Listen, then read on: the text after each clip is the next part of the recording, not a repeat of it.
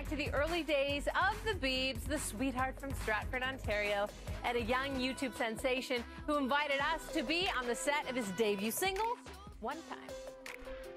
I did a singing competition, and my friends and family that couldn't make it, they wanted to see it. So my mom took videos, and we posted it on the internet, and people started liking it. People started subscribing and viewing, and I just started getting fans, so I kept posting videos and more videos. Canada, Justin Bieber, welcome to my first video shoot ever. Roll camera. At just 15 years old, Justin was on the brink of stardom, inviting us along for the ride. I'm not overwhelmed. I'm really grateful. This is what I've always wanted, so. Already an internet phenomenon, Justin was arguably its first celebrity offspring and considered a viral sensation long before the term viral was even a thing.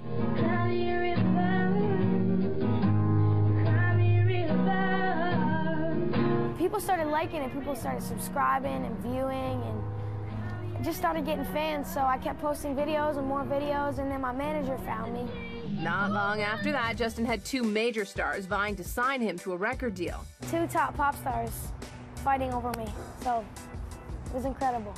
Usher famously won the battle over Bieber. Usher's awesome to work with. He's really hands-on, and we hang out all the time. He picks me up, we go go-karting.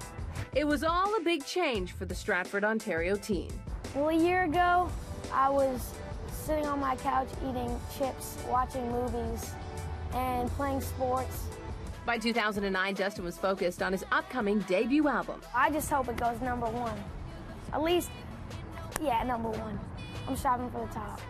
And he got there. My World 2.0 made Justin the youngest male solo artist to top the Billboard chart since Stevie Wonder did it in 1963.